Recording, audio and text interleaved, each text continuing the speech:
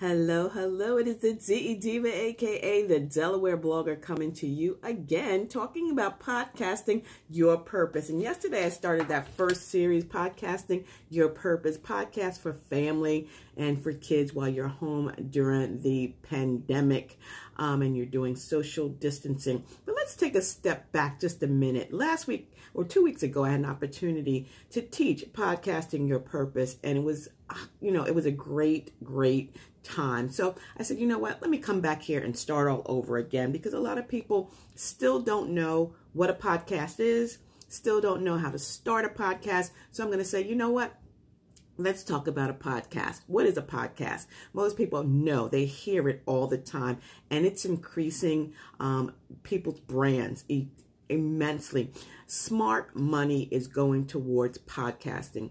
Once ago, not too long ago, people were not podcasting. They were blogging. They were still doing advertisement on television and radio and the like. But now that people are podcasting, they're understanding that this is content that they can create, content that they can share, content that can broaden their brand, because their clients, their customers, their readers, their followers can consume that content anytime, anywhere. They have total control, and you know we love control.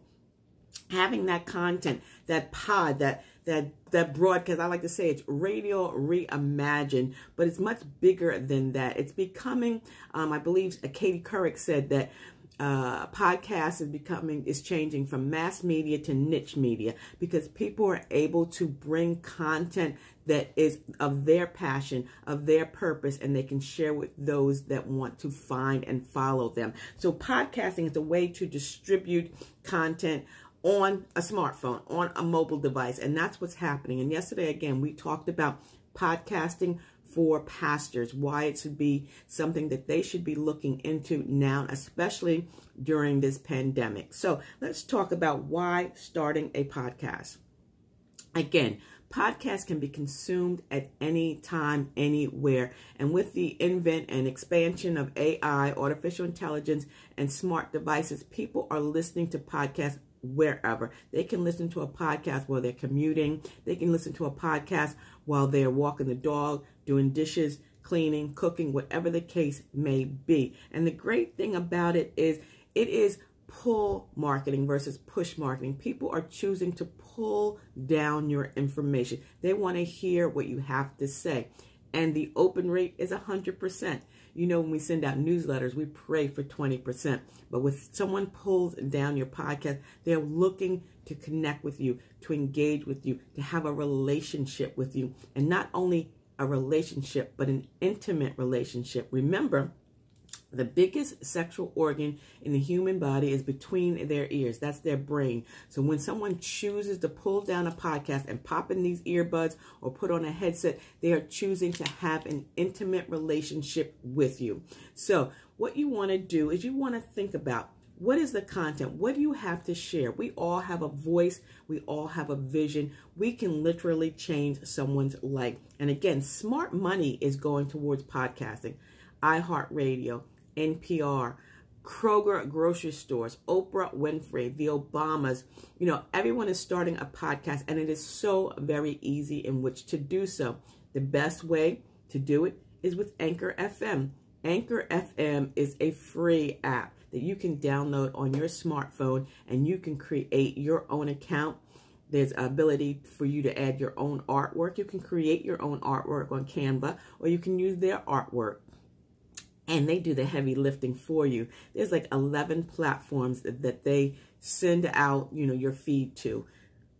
Google Play, SoundCloud, Spotify. Speaking of which, Spotify actually bought Anchor for millions and millions of dollars. So obviously, smart money is going towards podcasts. And that's where you should be, especially now during this pandemic. This is a great way, a great time in which to share your message. As a blogger, sometimes I don't know what to write. I have to repurpose content. I have to think about what I want to write.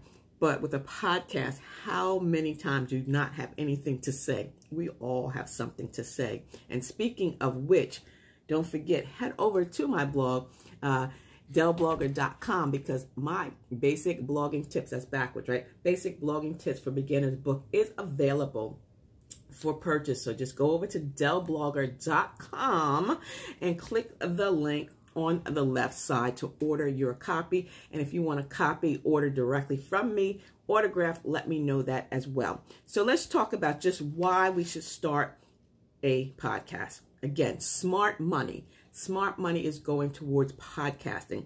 Podcasts are being turned into television shows, radio shows, and vice versa. Radio shows, television shows, and movies are being turned into podcasts. People are literally podcasting about movies, podcasting about television shows, and vice versa. Podcasts are becoming so popular that they're being turned into television shows and movies and Netflix and things like that. So smart money is moving towards podcasting. Again, artificial intelligence. Wi-Fi. Wi-Fi is available everywhere. No longer are those days where we used to drive through neighborhoods trying to find someone's Wi-Fi signal. Remember that? Probably not, but I remember that. You can listen to a podcast anywhere.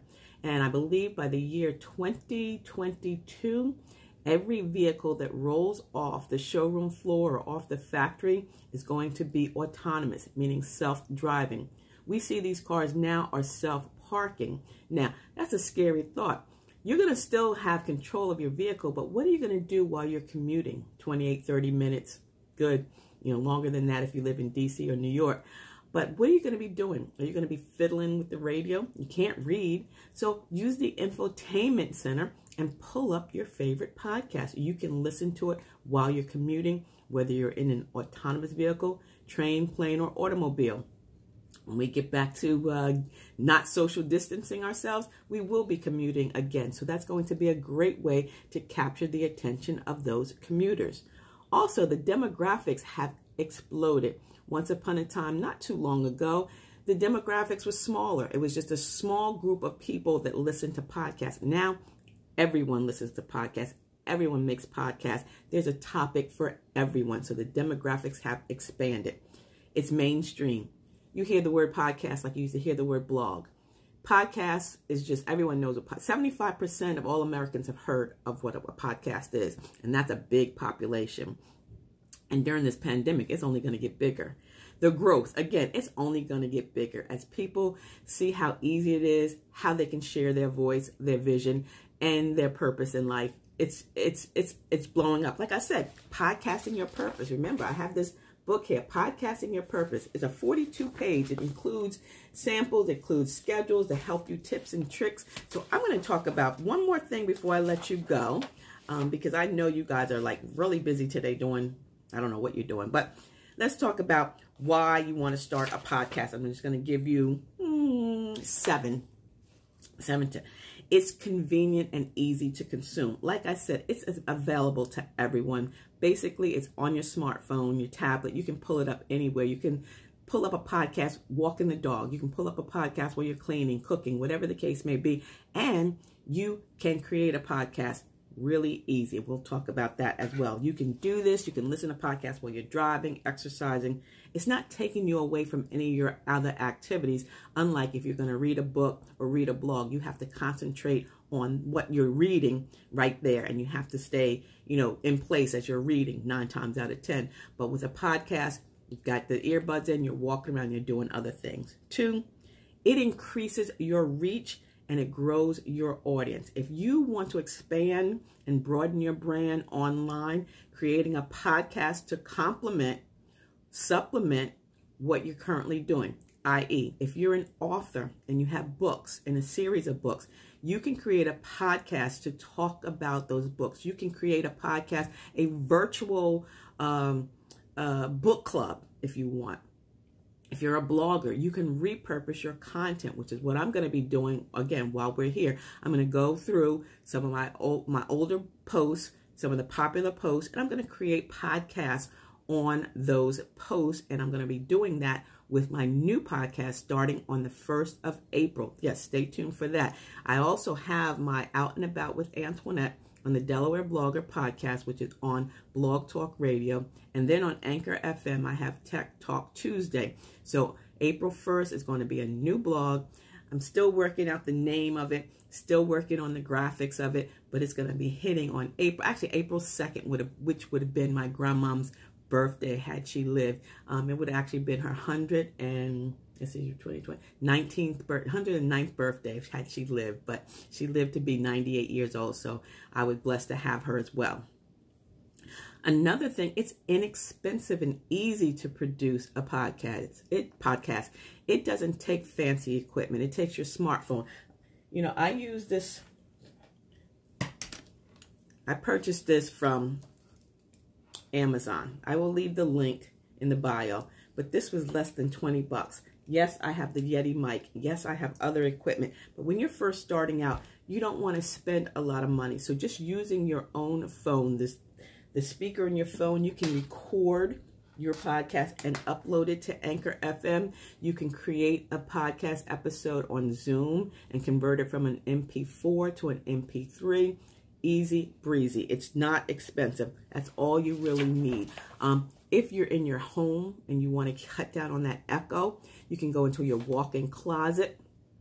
Clothes that's hanging there will be like that buffer. I've done it, you know, in a small powder room with towels around.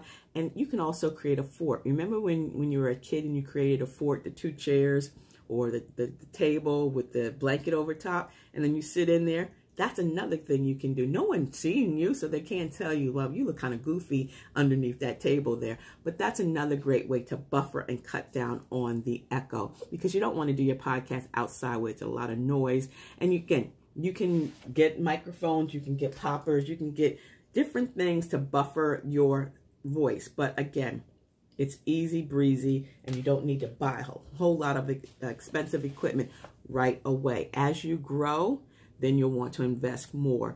But when you start out, you don't need to do that.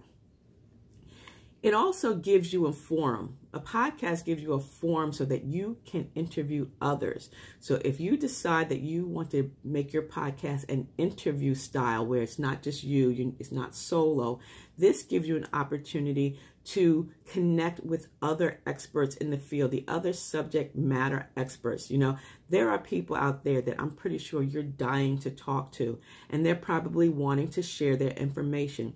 And if you're finding in them and following them and asking them to be a guest on your podcast, I'm pretty sure they'd love it, especially now. People want to get out the word. So this is a win-win for everyone, because they're expanding and broadening their brand, and you are too. So now you have their audience and they have your audience. And again, it just expands and broadens your brand online. And what that does, it makes you stand out with your competition. Again, there's nothing that any of us are doing, making, producing that can't be done quicker, faster, cheaper somewhere else. So find a way to stand out in the crowd. So whether or not you're a restaurateur and you want to keep people healthy, you can create a podcast about healthy dishes, healthy living. As a diabetic, type 2 diabetic, I'm always looking for creative recipes that is going to be healthy but tasty. So if you have a podcast that you can help people with health restrictions, that would be perfect, especially now during the shutdown when you're not cooking, where you can't be with other people. What is it that we can do at home? I've been doing a Friday pandemic pantry recipes. So if you're a restaurateur, if you're a chef, if you're a baker, are there things that you can help people put together, create with just the things they have in their own home, or ways to save money when shopping? So there's a lot of different ways that you can create content to share and, you know, outshine your competition. It builds trust with your audience. And you know, trust is important, especially when it's time for people to spend money. If they like you, they trust you, they'll eventually buy from you. So again, there's nothing that you can do that can't be done quicker, faster, cheaper elsewhere. So get people to like you. They hear your voice. They hear the enthusiasm in your voice. I mean, it's so much more intimate. Again, remember that intimate relationship, that sexual organ between your ears. People are listening to you. So they're going to trust you, they like you, and they'll eventually buy from you. So that's another great reason why you should start a podcast. And you know what? Bottom line is, you just want more exposure. You want a bigger audience. And podcasting is becoming so popular that it is giving you that platform. So if you want to create a podcast and you need help, That's what I'm here for. I offer services, 60 minutes. We can just sit down and we can talk about things. I have printables for you. I have pre-launch checklists. I've got post-launch checklists. Just let me know. Send me an email, info@ablakeenterprises.com.